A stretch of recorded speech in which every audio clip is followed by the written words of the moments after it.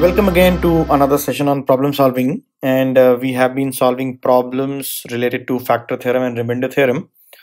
So the given question says find without actual substitution the value of the given polynomial. So the polynomial looks very ugly, it's very big, and the question says you have to find the value of this one, right, at x equals to 15. Now you can imagine if you put 15 over here, then the calculation is going to be little tedious. Not little, it's too tedious, right? So if you see value of a polynomial you have to find, and how do we find out value of a polynomial? You simply put x equals to 15 in the given polynomial.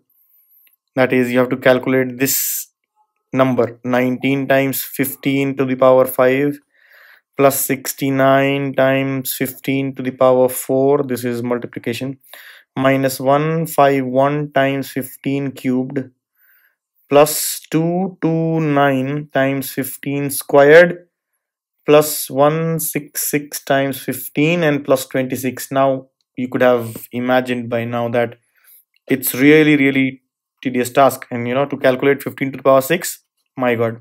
So there must be some alternative way, and here is where the remainder theorem will come into play. So how to do that? So basically we'll try to take some factors out of this polynomial. Let's say this polynomial is fx. Now from this fx we want to take out the factors wherein or what linear factor basically. So I'll try to take out x minus 15, and then we'll see, or basically we'll divide the entire fx by x minus 15 and try to find out the remainder. In fact, the remainder will be nothing but whatever you just put the value x over there in the remainder, and that will be the value of the function fx or polynomial fx. Why? Let me tell you how. So let's say you could write fx as x minus 15 times some gx. You don't know the gx right now, and finally rx, right? I can do that.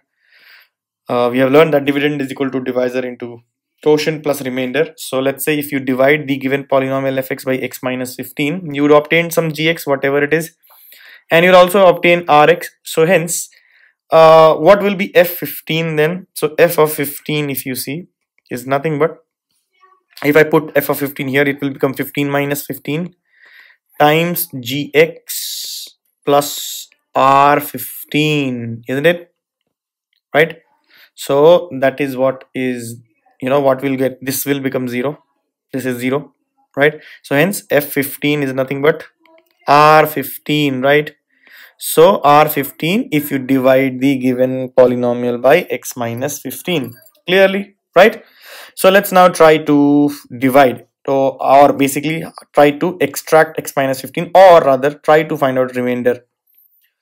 Okay, let's try to find out remainder of this. So how do we do it? So let's try to factorize to an extent that we get x minus 15. So look at it carefully how I'm trying to factorize it. So x to the power 6 is there. So if I need x minus 15 as a factor, so don't you think I must have a 15 x to the power 5 here? So the moment these two so terms are there in the from the first two terms, I am extracting these two terms.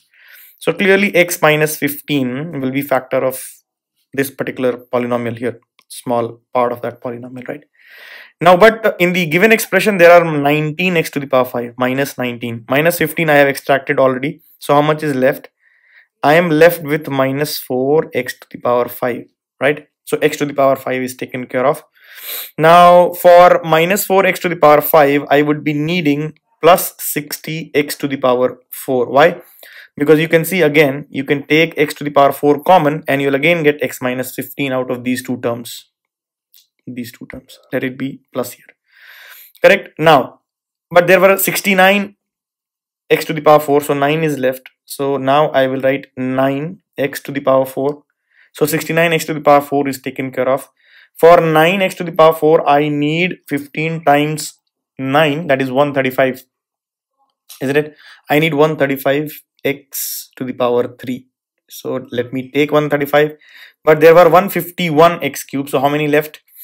around 16 left, right? So hence plus minus 16x cube, and for 16x cube I would be needing 16 times 50, that is 240. So plus 240x square would be required. Okay, now plus 240x squared will be required, but 240 were not there.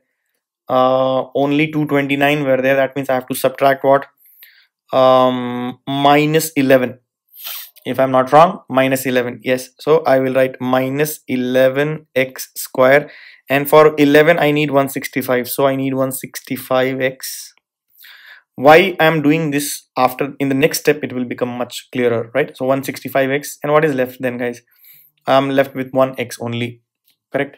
So can I write that as x, and then I need what? Minus 15 only, but there was 26.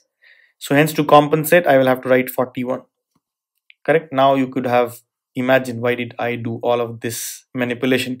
So I am purposefully trying to get x minus 15 as factor. So now from the first two terms I can get x to the power 5 common, and within brackets x minus 15. That is what my intention was. In the next case again I can take minus 4x to the power 4 common, and then again I will get x minus 15. In the third pair, right, that is 9x4 and minus 135x cube, you can again get 9x cubed common to get x minus 15 over there. And then again minus 16x squared will be common, and you'll get x minus 15 once again, followed by minus 11 common, x minus 15, 11x common rather, right? And then plus x minus 15 plus 41, correct? This is your fx. And so you basically reduced the polynomial fx in terms of linear polynomial x minus 15 and some remainder. Now clearly what will be f15? So this is what was the objective. So f15 is clearly x to the power 5, 15 minus 15, or so whatever it is, let's say x to the power 5 itself will be what? So I don't need to calculate all of these. I will just write for the sake of understanding. So 15 to the power 4 times 15 minus 15 plus 9 times 15 to the power cube, 15 to the power 3 minus and multiplied by 15 minus 15 minus 16, 15 square, 15 minus 15, and then minus 11 times 15, then 15 minus 15. So basically what I'm doing is wherever there is x, I am deploying 15 over there, because that is what is the value of polynomial fx at 15, x equals to 15, and then finally 41 here.